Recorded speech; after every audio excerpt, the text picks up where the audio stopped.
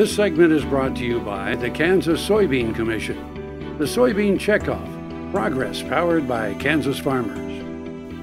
Welcome back to Farm Factor. Let's join Duane and Jon Mollhagen as they talk about Moly Manufacturing's new hydraulic loading cattle chute.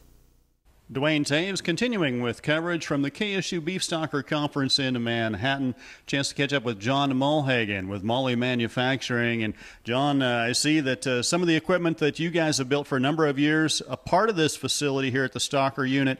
Give us a little update on what things went in initially that you've provided for them here at K-State, and then what upgrades have been made since. Duane, yes, we were originally with these with the Beefstocker unit from the very beginning.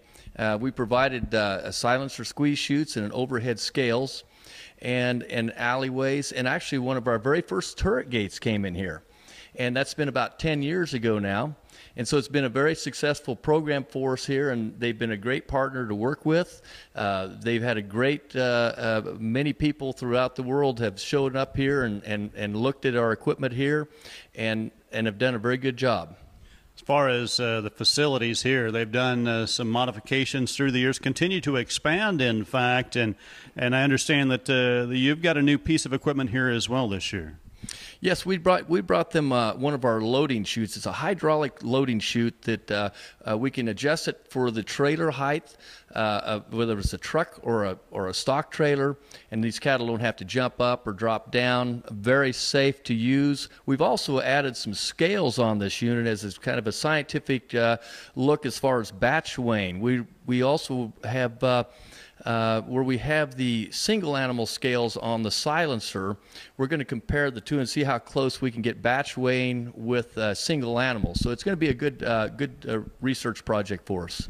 Obviously, this research institution and all of the work that goes on here at the Stocker Conference, being able to measure, the old phrase that if you don't measure, you can't manage, and having good weights on these cattle in and out, pretty important. Yes, the more we measure these animals, we can figure out what these daily gains are going to be, and we can also do so many predictions on what we expect from these animals, and then in the future as well. As far as the lineup from Moly Manufacturing, comfort and safety for the animal, but also the operator's kind of been a focal point for a number of years. Yes, you know, we've through the years we keep adding on to our silencer squeeze chutes, and we keep making it safer for the operators and the animals. You know, our hydraulic neck bars are just so important now. We can move that head from right to left. We don't have to worry about people getting hurt by these heads swinging around. You know, we put hydraulic kick bars in there now, so if we need that extra safety if somebody's stepping in behind these animals. We've also built a larger model for large cattle now, what we call Silencer Max. So we just keep adding on to our product line with them. Well, our thanks to Jon Mollhagen with Moly Manufacturing, joining us at the KSU Beefstocker Conference in Manhattan, talking about some of the facilities and the equipment located here on site. Jamie, we'll send it back to you for more in studio on Ag AM in Kansas. Thanks, Duane.